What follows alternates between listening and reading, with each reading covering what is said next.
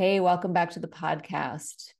Before we get started today, I have a couple of announcements for you. If you are an intuitive, a hyper empath, a light worker, a highly sensitive person, or any of those terms that kind of collectively describe the spiritual entrepreneurs, I have something for you. I've got this one of a kind protocol, which is going to help you activate your own personal energy shield to protect yourself against the weight of the world. This is one of my go-to energy practices that I implement in my life every single day.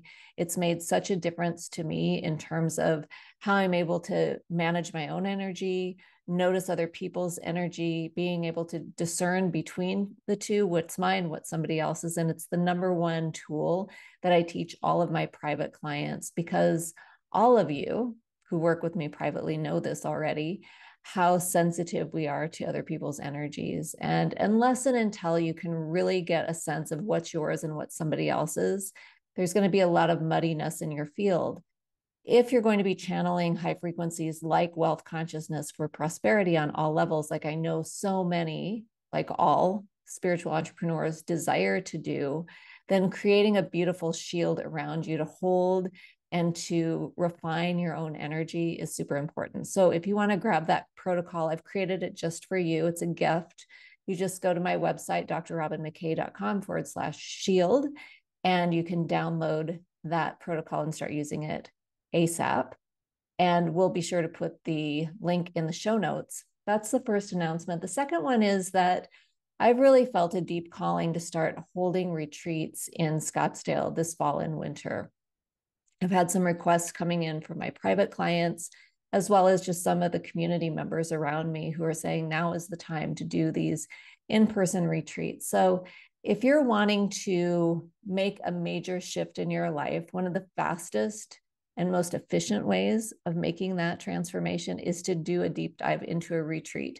To have a container that holds you for 3 or 4 days creates the conditions for you to come out a completely different version of yourself than when you went in. I know certainly for me in my life, as I've gone through my own transformations, retreats have been an integral piece of my transformation story and journey. And I always love to hold containers and to move through the journey of the retreat with my clients as well. So if that's something that you're feeling called to, I have a small number of those retreats available this fall and winter in Scottsdale, Arizona, at one of our beautiful resorts here in the Valley.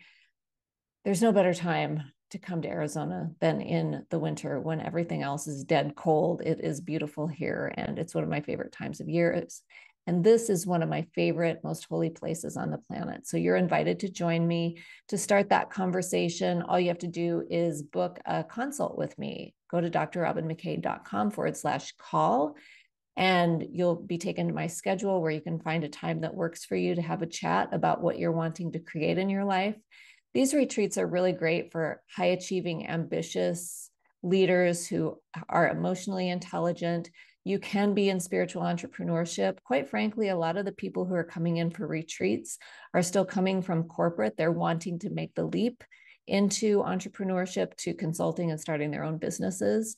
So that is something that we focus on during the retreats, as well as getting you shored up in terms of your own wealth consciousness and recovering from burnout so you can go out and do your best work in the world.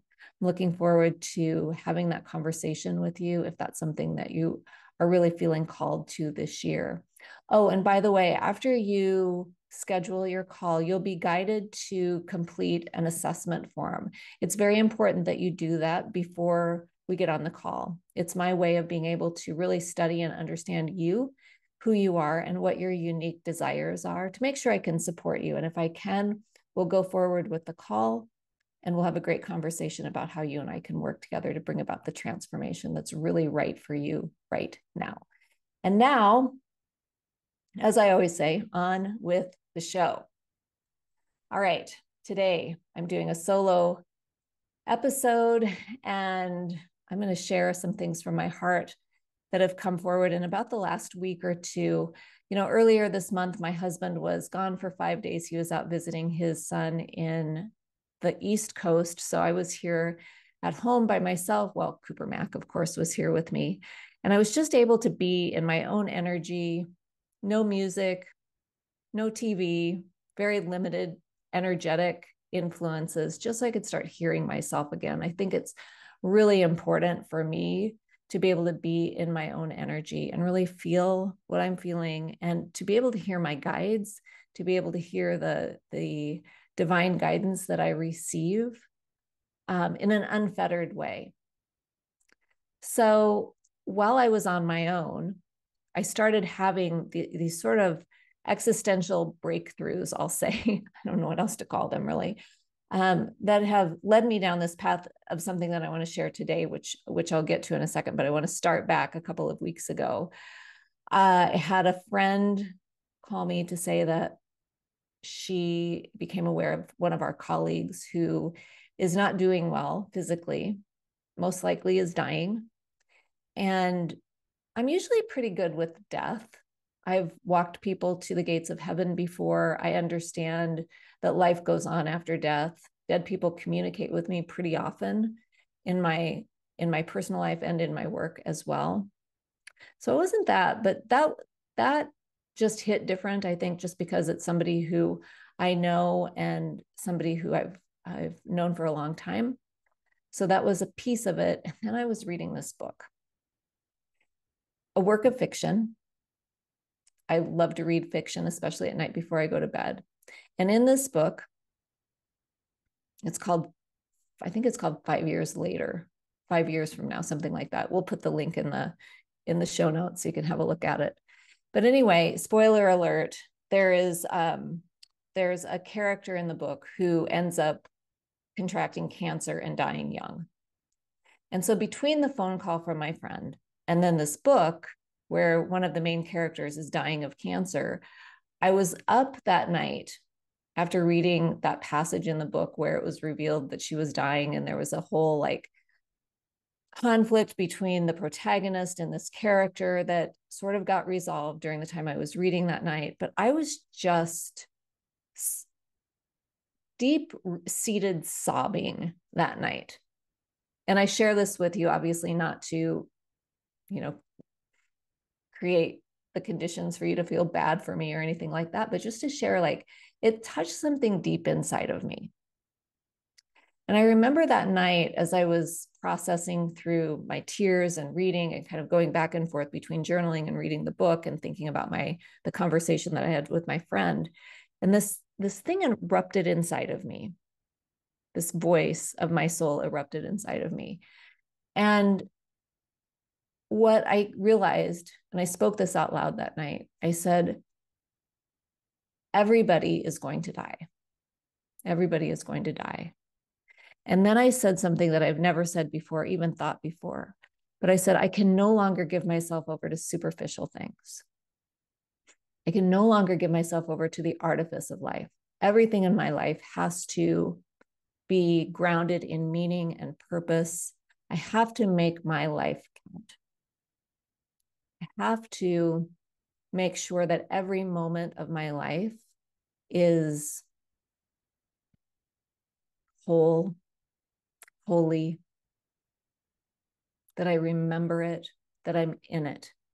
We have this tendency, even as people who are in the transformational space, of kind of skimming along the surface, of replicating experiences over and over and over again. And even when we try not to, we sort of get on this gerbil wheel of doing the same thing we've always done, having the same thing for breakfast, lather, rinse, repeat, not doing too many things differently, especially I think when we get to a point in our careers or our lives where things are going pretty well. We've established ourselves as experts, as leaders. We have all the sort of things that we desired when we were younger, right? We've got the credentials, we've got the awards, we've got the experiences, we've got the street credit. We have all the things, the car, the house, the family. And then when we get to that point, we work so hard to get here. And I say we because I know it's not just me. I know it's you too. We've worked so hard to get to where we are now that sometimes it is nice to just rest for a minute, to use the plateau to recover, to reflect, and to decide what's next. But unless and until we actually decide what's next, we can get in that gerbil wheel that we wanted to get out of to begin with. The gerbil wheel that created burnout, the gerbil wheel that created boredom, the gerbil wheel that created the lives that we have in some ways, but also those tracks get laid deep into the ground. And it's sometimes hard to get off the track of your life once you have laid down the track, if that makes sense. So that night that I was having this existential experience of recognizing, truly recognizing that nobody gets out of this life alive. Not you, not me, not any of us. The death rate is 100% on this planet. I know that my consciousness goes on. I know that your consciousness is eternal. But our physical bodies will at some point expire. And that night, as I was reflecting and journaling and really feeling into this experience of knowing in my bones that everybody's going to die and that I can no longer give myself over to superficial things, that opened a portal for me in my life that would then play out in the following week. After that night, my husband arrived back home. I welcomed him with open arms. It was great to have him back. Cooper was happy to see him, and we got on with our lives as we do. He recovered from burnout. I was going to the gym, preparing dinner, taking Cooper Mac for walks, just doing all the things that we do in life, that I do in life. And then I had an intensive booked with my coach. I work very closely with Jennifer Longmore and have for years. She's a wealth consciousness coach, a business coach for spiritual leaders. And she's somebody who, since she's been in my life has improved significantly. It's unrecognizable, actually, how my life has changed in the last probably 6 years since I've been working with her. But anyway, periodically I get together with her for a 3-hour intensive. And that intensive happened last Thursday. So probably like around the 23rd or 24th of August, if you're listening to this, when this episode comes out. So when we lead up into these intensives, there's always sort of an understanding of what we're going to be focusing on, which is, for me, what's next? That was the big question. It has been a question in my business for a while now. What's next? And so she kicked off the intensive with a really important question about full circle moments. What's the thing, she asked, that has come full circle for you? What's the thing that you let go of a long time ago, but is now coming back into your awareness as something that's important to focus on? And I have to be honest, I was a little stymied by that. Hadn't thought of it. And sometimes I'm not, like, I don't think well on my feet sometimes. Maybe it's my ADHD brain, but I don't always create well. I don't always recall things in the way that I would wish I could. So I was quiet for a moment or two, and I kind of scanned and wondered and thought about it. And I probably said something. And finally she said, well, I'm looking back at these notes that I've kept over the time we've worked together. And the thing that keeps coming up periodically for you is about horses. She said, what's the deal with horses? So that's what I'm going to talk about today, are the horses, because as we explored during the intensive, what I came to realize is that horses have always been a part of my story from the time I was a little girl.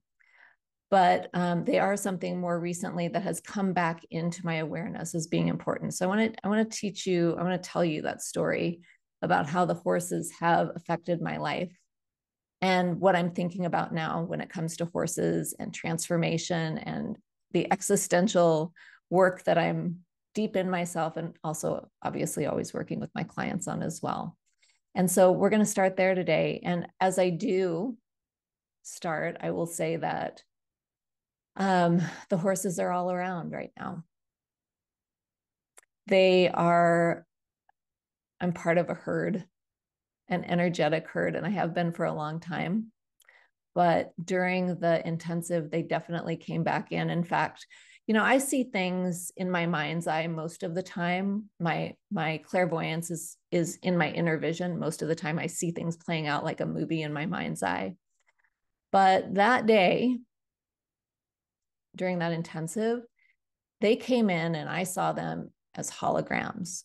Not full on like I would see you if you were in the same room with me, but I could definitely see and sense their presence in the room. And they're probably in the room with me, there were probably about 12 big horses that came in and joined us that day, and they've stayed with me. And as I'm doing this recording today, they're with me here today. I actually called them in before we started recording. So they're here. So let me just tune in here and see where we want to start with channeling the wild horses.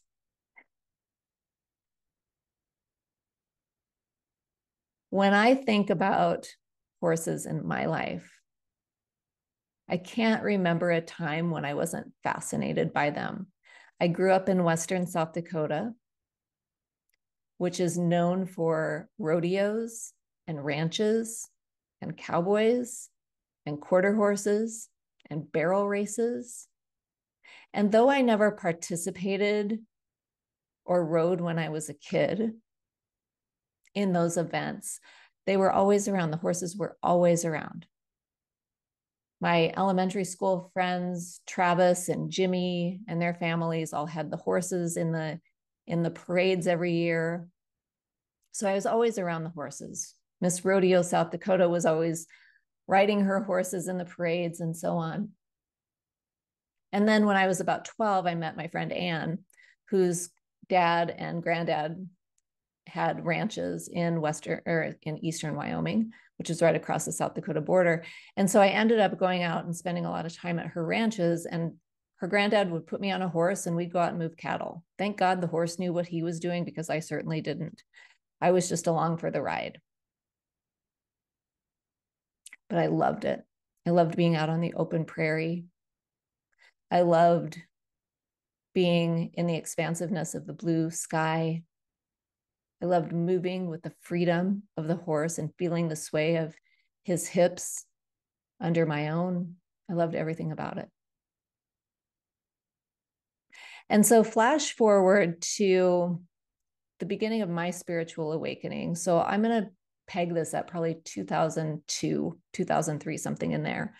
I came down actually to Arizona from Kansas to Miraval Spa in Tucson, and they had this equine experience. And at the time, there was this movie that had come out. I think it was called 30 Days or something like that. Sandra Bullock starred in it. It was about addiction recovery.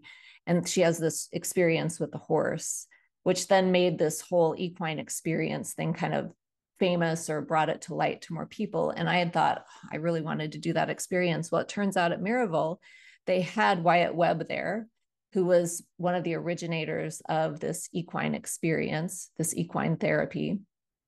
The original horse whisperer was his name. And I went and did this equine experience while I was there. I had 2 opportunities to work with horses. One was a really simple experience. It was just to clean a horse's hoof. So I chose my horse. Her name was Annie. I remember she was this big, white, beautiful mare with ribbons in her hair. She's probably, if I were a horse, that would have been me, the horse version of myself.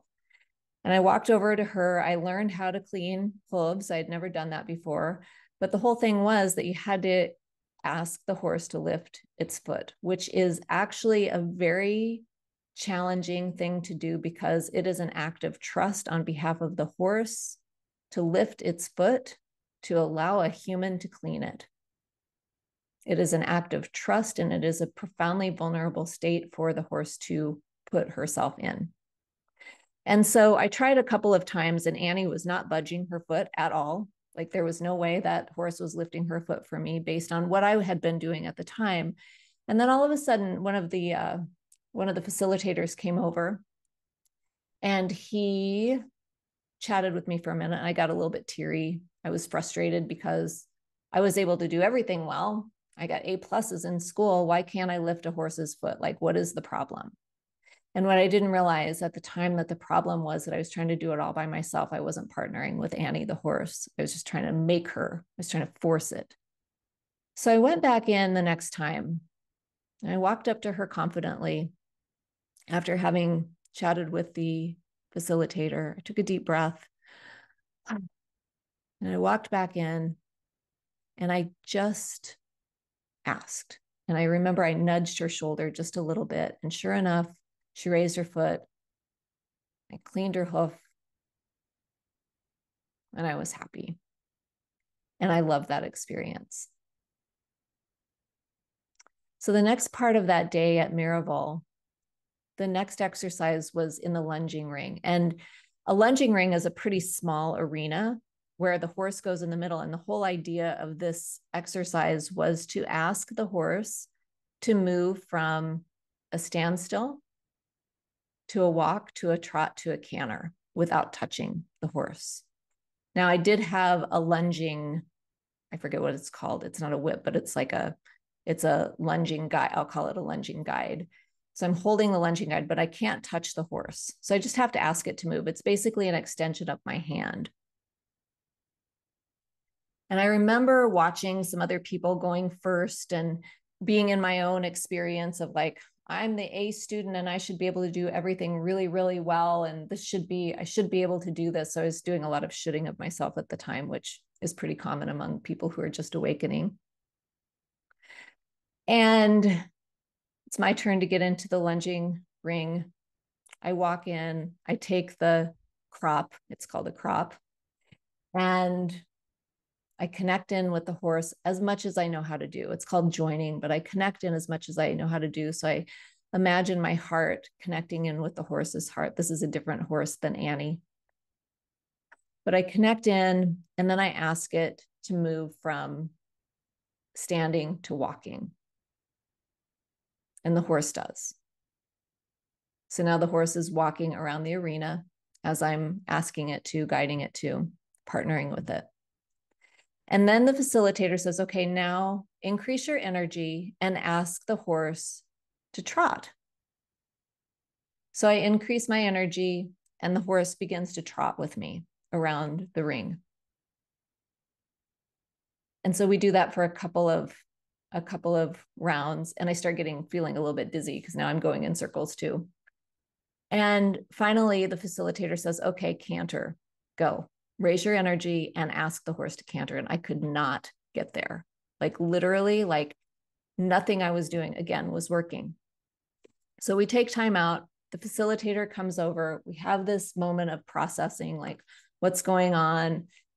And I don't remember exactly what was said, but I do remember getting back in the arena with the horse and taking it very quickly from standing to walking to trotting. And then there was something that opened up in my third chakra, like this big burst of energy that opened up. And I felt it connect in with the horse's hindquarters. And at that moment, the horse cantered. It was an amazing breakthrough moment. And I came out of that experience with that horse just so ecstatic that I was able to create this experience with the horse. So that was years ago. And in the ensuing years, the horses came in and out of my life. During grad school, I actually had the opportunity to learn how to do equine team builds and equine assisted leadership interventions, working with horses when I lived on the farm with Barb in Kansas. And later, when I moved to Arizona, one of my colleagues actually had an arena, had a stables. And I would bring over the women in science and engineering students from ASU to the stables, and we would do equine assisted team builds as well. So I was always kind of on the periphery. They were never my horses.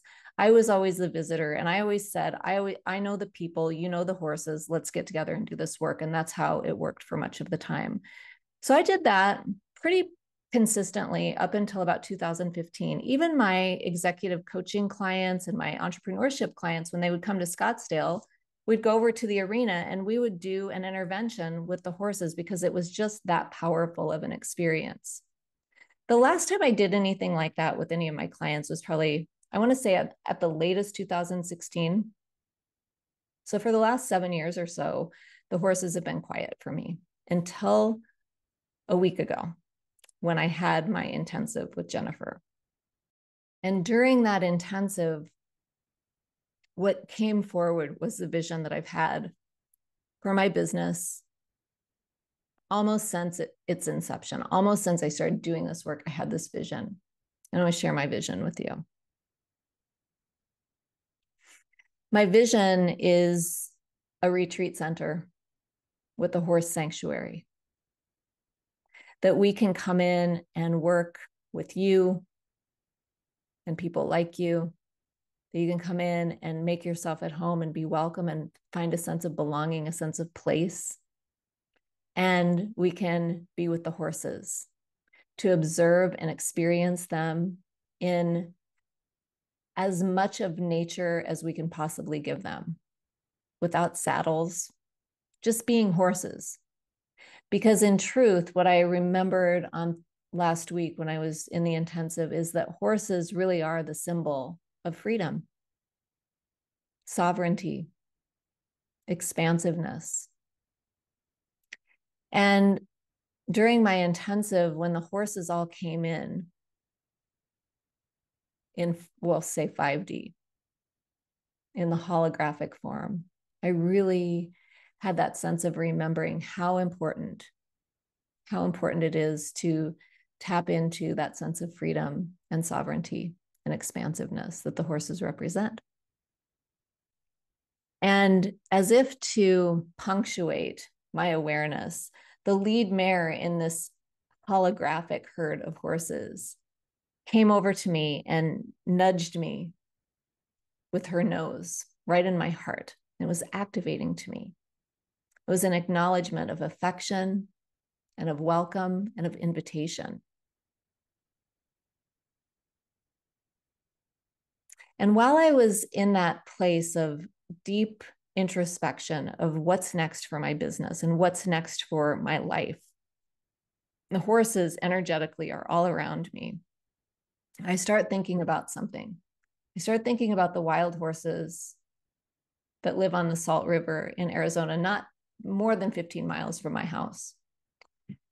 And I've seen them in the past. They're well known in the area. People love to go see the wild horses. They really just hang out down at the Salt River. They graze in Tonto National Forest. They're protected by the government. And I was remembering them and I just thought, I really want to go see the wild horses. I want to find the wild horses. Well, the wild horses are not like going to the zoo. Like you don't like drive up and there are the wild horses off to your left. They have like thousands of acres that they can be on. There are over 300 in the herd. And so after Jennifer and I closed the intensive that day, I went into more deep meditation about the horses. My vision for what is next in my work came in full. Like I can see where I'm going now. It's been a little while. I've been kind of waiting for it to drop in, and it dropped in. And I always know I can see my vision when I can close my eyes and imagine waking up in the morning and I can see the whole day running through. I can see what I'm doing every moment of the day in the future. That's how I know. That's how I know I've got my vision. So the horses are definitely in that vision. And I also know that the wild horses in reality are somewhere 15 miles at least from me, somewhere in Tonto National Forest. And I also know that it's not like going to the zoo. So in the next couple of days, that was a Thursday, Friday, I have these big dreams early in the morning. I feel my energy just expanding and expanding and expanding. Like the people who experience shamanic breakthroughs will have this experience of their bodies and their spirits just getting huge. And that's how I felt. And I felt myself also shape-shifting into a horse, of course. But all the while I was calling them in. And on Saturday, I said to my husband, I said, I really want to go see if we can find the wild horses. Do you want to come with me? And he said, yeah, I'm up for that. And listen, my husband's a Yankees fan, and Yankees fans are notorious for downplaying any chances of success of anything because they don't want to be disappointed. And they've been disappointed way too many times in their lives with regard to baseball. So he said, but I don't think we're going to find them. And I understand what that is. That's his way of, he wants to be surprised, but he's not going to expect that we're going to find them. So I get that. And I just suggested, well, maybe we'll treat it like when we go whale watching or when we come across deer when we're in Sedona. It just is a beautiful surprise. And he said, that's great. So I did a little bit of investigating on where the most likely places were for the horses to be during that time of day around sunset. And so we went and got a quick bite to eat for dinner, came home, got Cooper, and then headed out east toward Tonto National Forest. We're on the Beeline Highway. We're headed north. And just before the exit to the Bush Highway, I see out of the corner of my eye, because my husband's driving probably 70 miles an hour, out of the corner of my eye, I see this flash of white. And I turn back and I look and I said to him, there they are. They're right there. Literally, you guys, they were standing as close to the side of the highway as they could get because there's a fence line. There were probably 20 of them, 19 or 20 of them grazing there. And so Michael pulls over to the side of the road.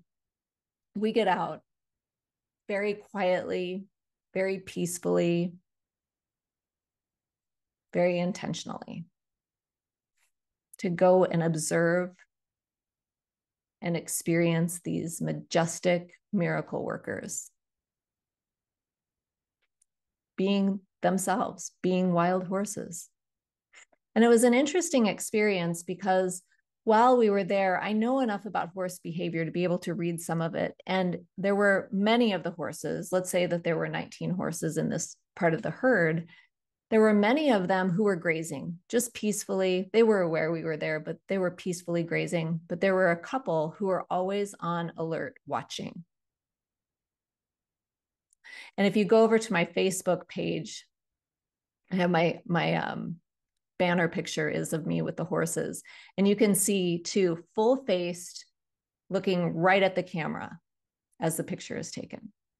They were very aware and conscious that we were there, which is to be expected. And, you know, the whole time I was there, here's what I was struck by is one is that they were right there. And I know that you could call it a coincidence. You could say, well, you know, you just got lucky. But I also know that I spent 2 days communing with them in the etheric plane. I also know that I called to them and they called to me and we connected etherically. And I know this because when I put my feet on the ground on the Arizona desert and I stood in front of these beautiful, magical miracle workers, I knew that they had called to me and I had called to them. And I was a part of them and they were a part of me. We spent about 30 minutes enjoying their presence. We took some pictures. I just quietly connected with them heart to heart, feeling into their heartbeats, feeling into the frequency of the herd, just recognizing how precious they are and how free they are. And how they're just being horses. And they are magical. And it was one of the peak moments of my life. And it gave me so much hope because as we left that day, we got back in the car, headed back to town, went and got some gelato at the end because what better way to top off seeing wild horses than with some really good gelato. But as I reflected on that, I thought, you know what? If I can call in a herd of wild horses, anything is possible. I can do anything.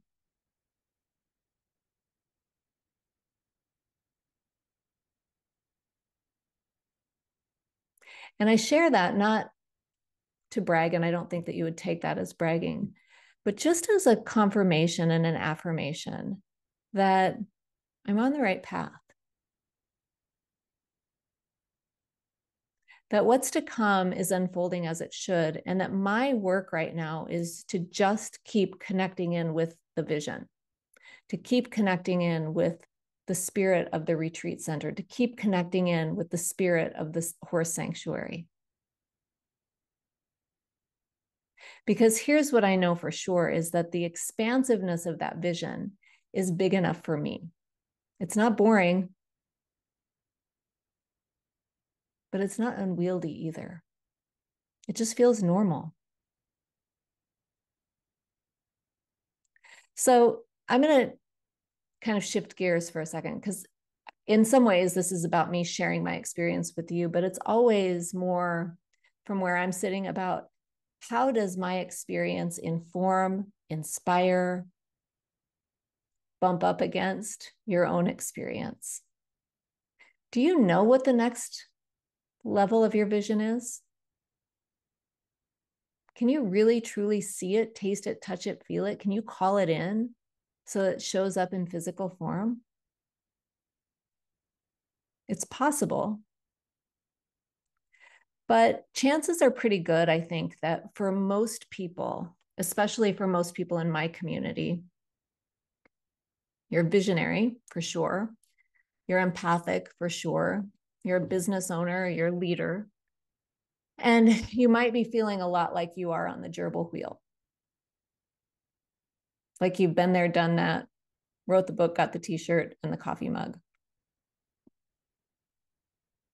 But what I want to just invite you into today is the possibility that this is not all there is. That in fact, you do have a whole lot of life left to lead, to create, to contribute before you leave. But we don't know how long we have left. None of us do. None of us do. And everybody is going to die. So not to get heavy and not to get, morbid, but just to really reflect on what your vision is. And to tune into what that is and to not just know it, but to feel it and to be able to live it out. These are going to be the exercises and the experiences that make all the difference for you, that get you out of the burnout and get you out of the boredom and get you moving again, get your wealth consciousness flowing again. Liberate your consciousness. Get you back into your sovereign, sacred autonomy. Get you back into your sense of freedom, just like the horses did for me. And maybe the horses are meant to do that for you too. That's why at the beginning of the podcast today, I made the announcement about the retreats that I'm going to be hosting this fall and winter in Arizona. And you can bet horses are going to be a part of that retreat. So I want you to just consider that. You can always call me, have a conversation, drrobinmckay.com/call, get on my schedule. We can have a conversation about the horses and about your vision. And this is a little bit of a vision quest, actually. The horses are our guides. They're our partners, and they are miracle workers. And I'm one of their guardians. And maybe you are too. But for sure, we know this, is that the horses are polarizing. There are some people who are repelled by them, and there are some people who are so magnetized by them. And maybe that's you, because it certainly is me. And if that is, it's probably time we have a conversation. Okay? So I'm going to close out for today, sending you a million blessings. Thank you so much for listening to this episode, to listening to my story, to allowing me into your ears and into your world. This is where the transformation starts. It starts in our imagination. It starts with getting really clear about what the vision is, what the feeling is that goes along with the vision. And then tweaking our everyday lives in order to bring about major transformations for prosperity on all levels. Until next time.